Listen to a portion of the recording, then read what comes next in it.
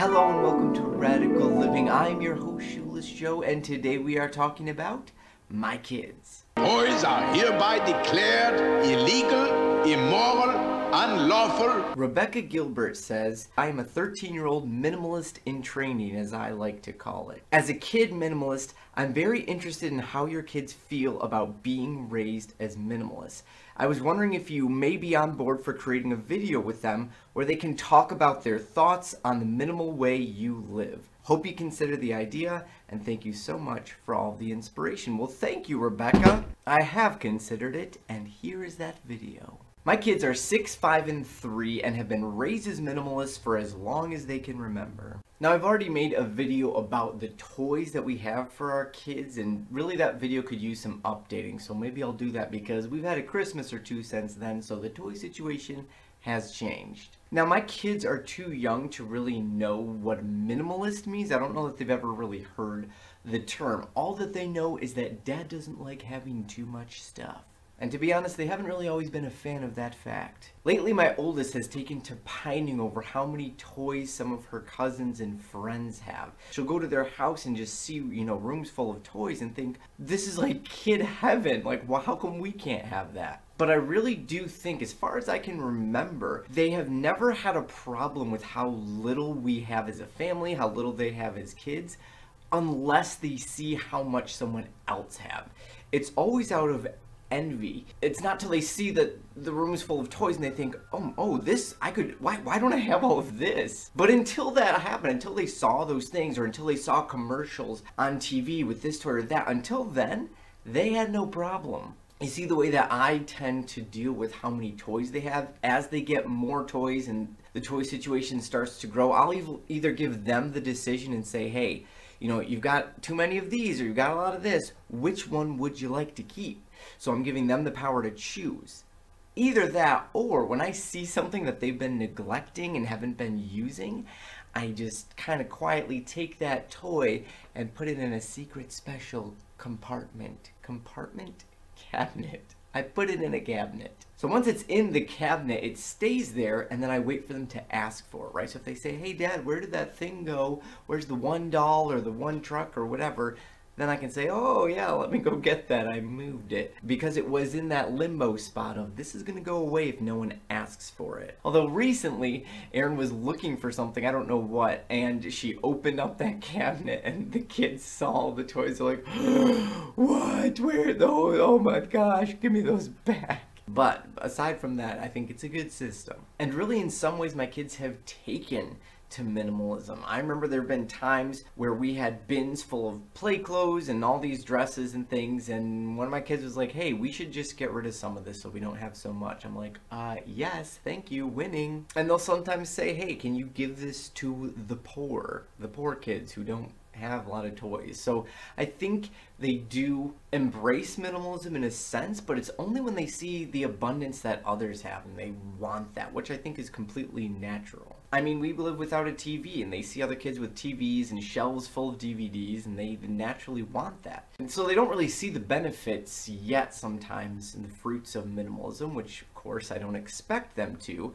but what do they do all day without all these extra toys and without all these DVDs? And I'll tell you, they are completely 100% creative. Lately, they've taken to writing books and they've been just like, they've gotten pretty long and they don't know how to write that well, especially the younger ones. So they just draw pictures and it's these great big picture books, and I'll come home from work and they'll read me their book, and it's awesome. It's amazing. I never did that when I was a kid, I'll tell you that much. So my kids write books, they play with dolls, they play with blocks. We've taken to board games. We play a lot of board games and card games like Uno and Go Fish and Candyland.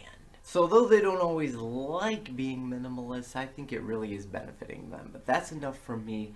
Let's hear from them, shall we? About how you guys feel about being a minimalist. What's minimalist mean? Have you heard of minimalist before, Esther? No. It means how we live with not any extra stuff that we don't need. Do we do that? No. Do we have stuff we don't need? Candy. That is true. I'm talking about stuff besides food, like extra toys or... Oh, keep it on the toys we have. Yeah, and getting rid of stuff we don't need or don't use, right? Do we do that or no? Yeah. Yeah. Do you guys like that we do that? No. Why not? Because I like my toys. Yeah. And some things that you want to get rid of, we don't want to keep. Oh yeah, sometimes I want to get rid of something but you just want to keep it. Yeah. Like what? Do you think of anything? No, I don't remember. What about clothes? Is it good that we get rid of our extra clothes? No. Why not? I love my clothes. Yeah. I mean the extra ones, the stuff that doesn't fit or that we don't wear so much. We can get rid of that. Yeah. Yeah. Alright, so when you guys get bigger, do you think you'll keep getting rid of stuff you don't need? Yeah. Yeah. I think when we keep stuff, it gets old. When you keep stuff, it gets old. So you're just going to get rid of it? Yeah, when we grow up. Yeah. What about you, Esther?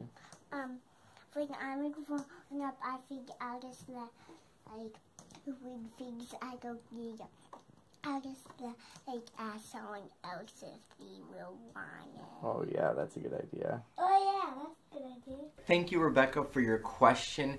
Let us know in the comments below if you are young and a minimalist. You know, if you're not an adult yet, you're still living at home, but you're still trying the minimalism thing, because that is awesome. I am so jealous that you get to start this journey so early in your life. I wish I had realized this and come across minimalism at your age. If you have kids and you are a minimalist, how do they like it? How are they living it up? Do they enjoy it? Do they not? Are they resistant? What's the deal with them? So leave the comments in the comments below. And thank you so much for watching. Remember, keep it simple, question everything, and stay radical.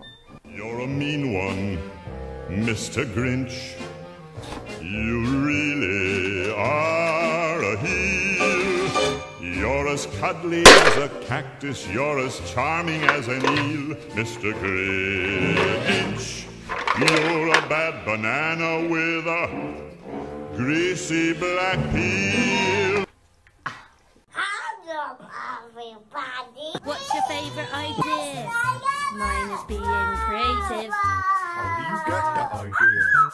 I just tried to think creatively. Now when you look at this orange, tell me please, what do you see? It's just a boring old orange. Maybe to you, but not to me. I see a silly face, walking along and smiling at me. I don't see what you... Cha, cha, cha, cha, cha, cha, cha, cha, cha, cha. mean. Cause you're not thinking creatively. So take a look at my hair. Cool. I use my hair to express myself. That sounds really boring. I use my hair to express myself. Hello. Give me that one.